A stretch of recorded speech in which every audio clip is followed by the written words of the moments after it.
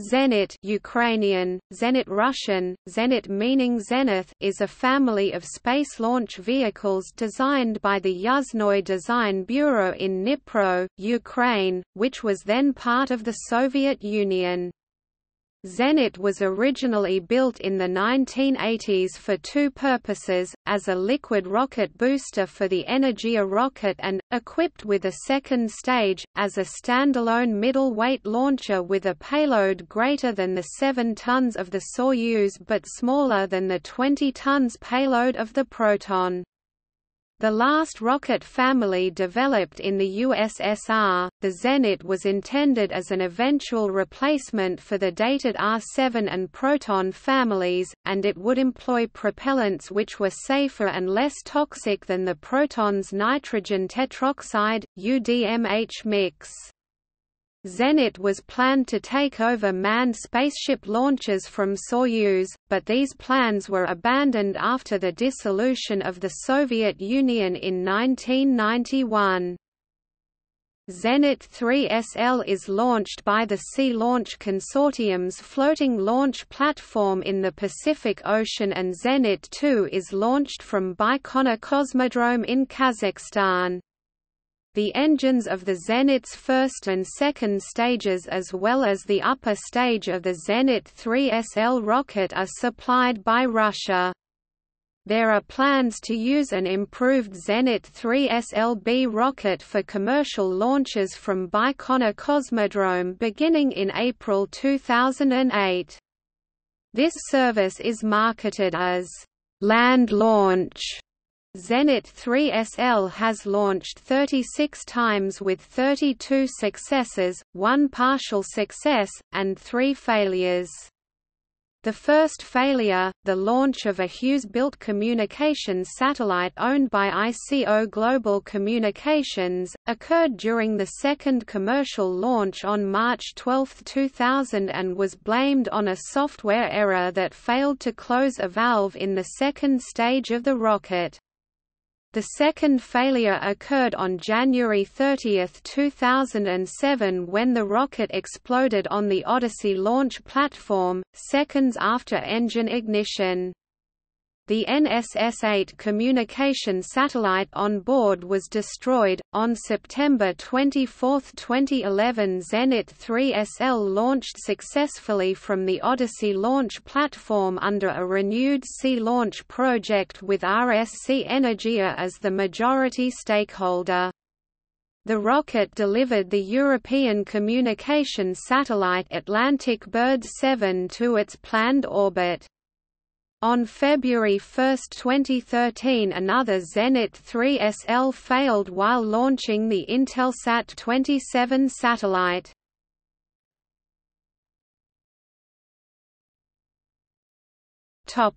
History.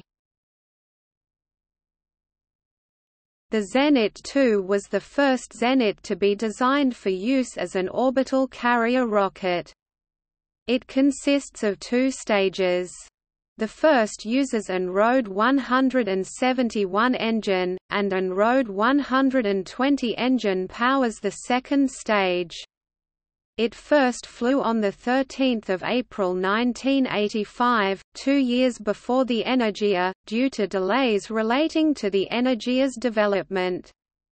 Zenit 2 would be certified for manned launches and placed in specially built launch pad at Baikonur Spaceport, carrying the new manned partially reusable Zarya spacecraft that developed in end of the 1980s but was cancelled.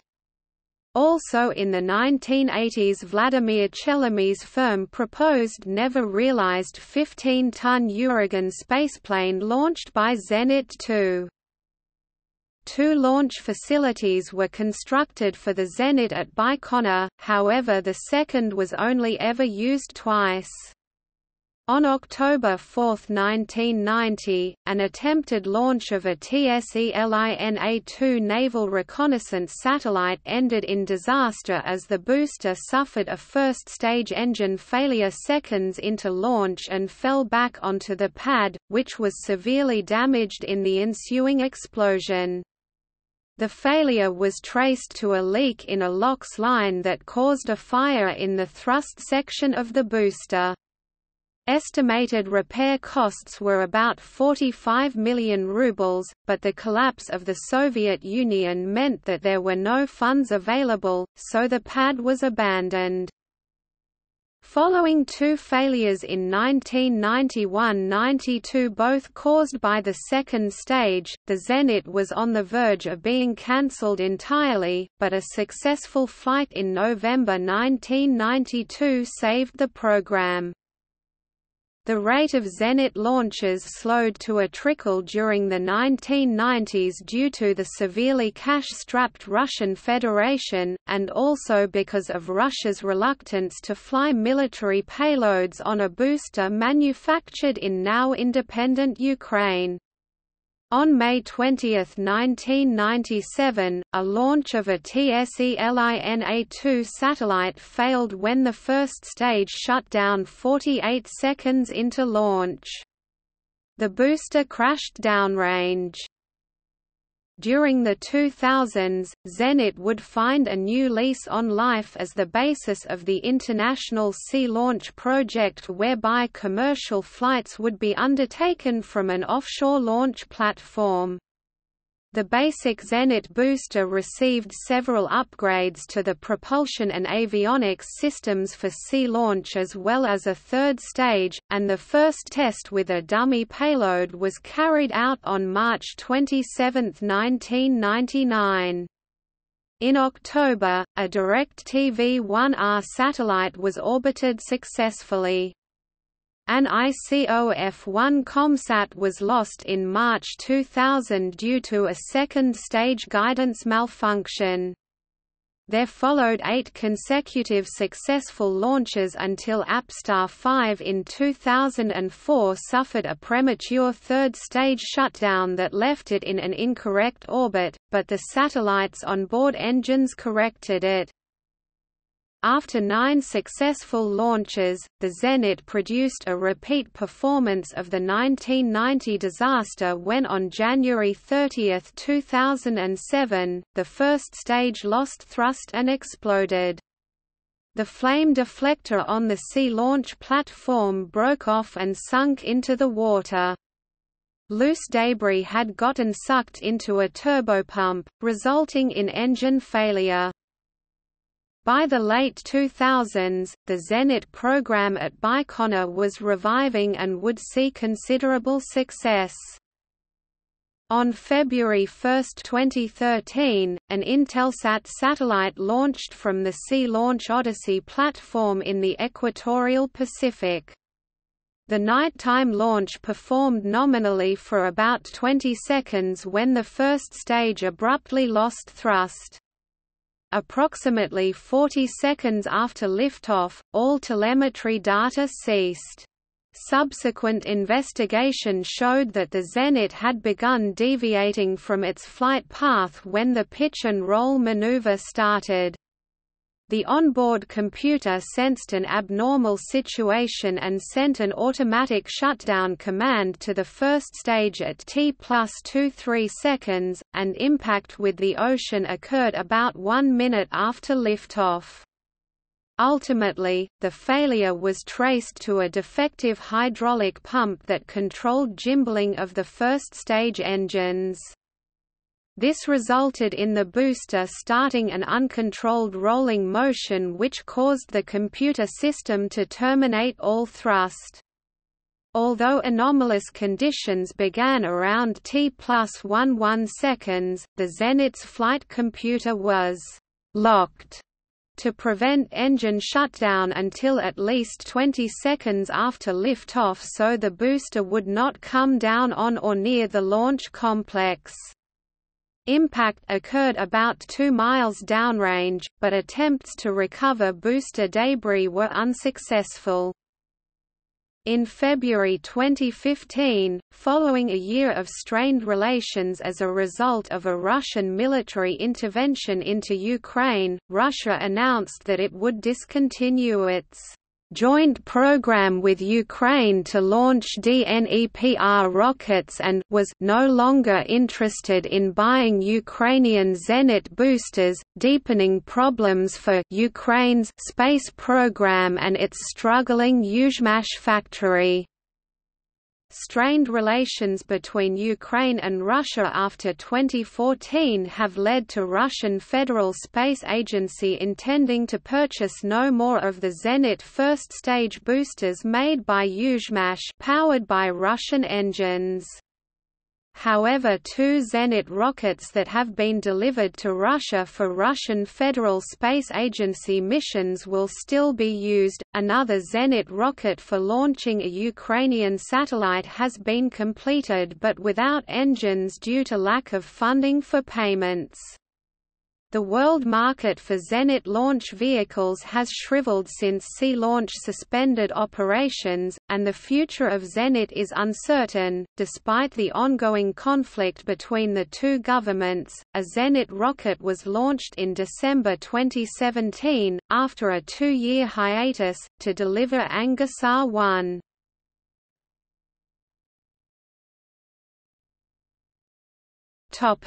Production.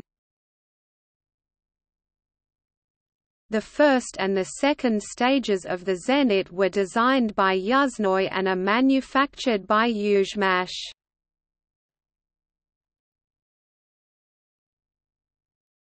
Topic: Variants.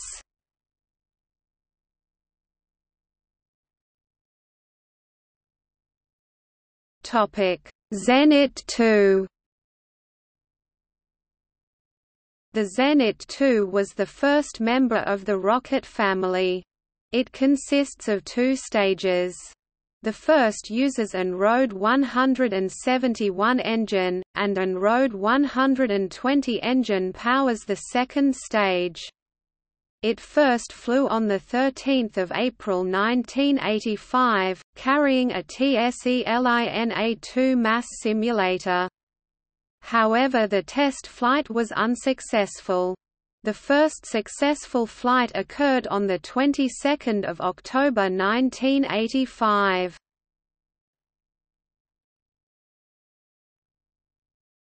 Topic: Energia booster.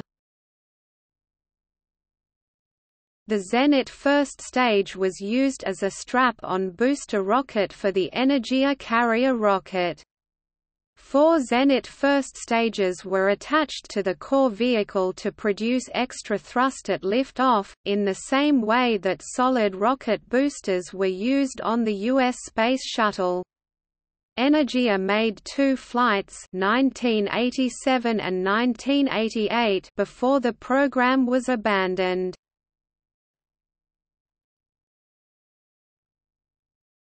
Zenit 3SL. Zenit 3SL is a 3-stage carrier rocket developed for and used by the Sea Launch Consortium. It combines 2-stage Zenit 2S built by Ukraine's SDO Yuzhnoye, PO Yuzhmash, Block DMSL upper stage, provided by Russia's Energia, nose cone enclosure for protection of payload during launch, provided by Boeing. Rockets used by Sea Launch are assembled in Long Beach, California. Launches occur from the Ocean Odyssey offshore launch platform, situated at the equator. Ocean Odyssey is also used to transport rockets to the launch site. The most recent launch of a Zenit 3SL occurred on the 11th of December 2015. The Rode 171 engine of the Zenit 3SL first stage, and most of the control system of 3SL missiles were made in Russia. However, according to the same source, it is not clear if Russia's component suppliers are still working together with Yuzhmash as of this date.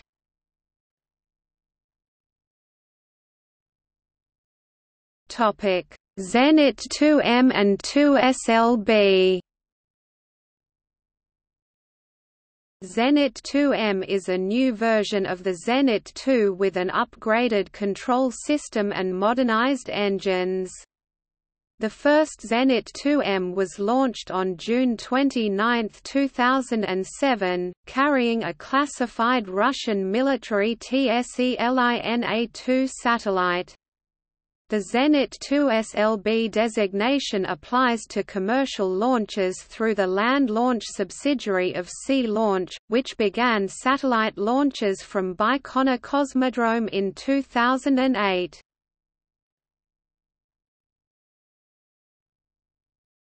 Zenit 3M and 3 SLB. The Zenit 3M is a Zenit 2M with the Block DM upper stage used on the Zenit 3 SL. It is launched from Baikonur. The maiden flight was launched on 28 April 2008. Land launch commercially market the Zenit 3M under the designation Zenit 3 SLB.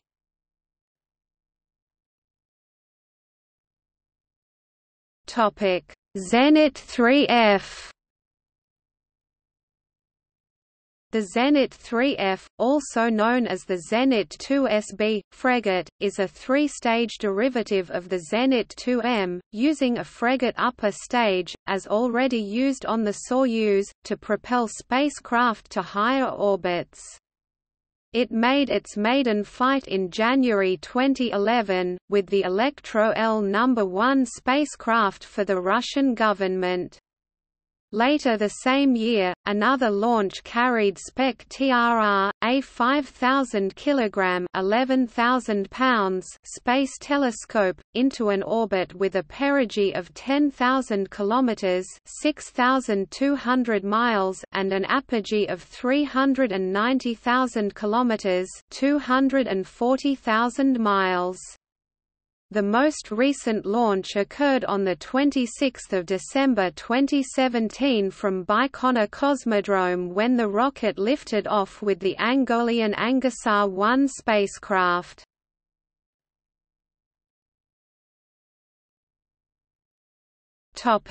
Specifications.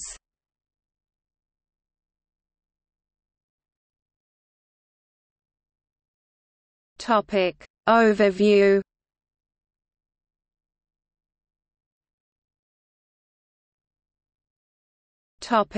Payload capacities.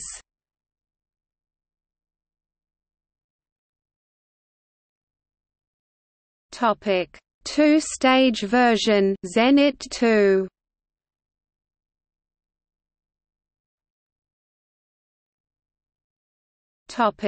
Three-stage version Zenit 3 SL.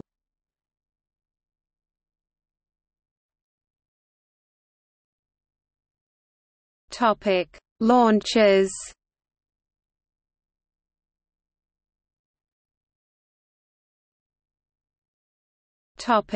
See also: Comparison of orbital launchers families, TSYKLON-4, National Space Agency of Ukraine.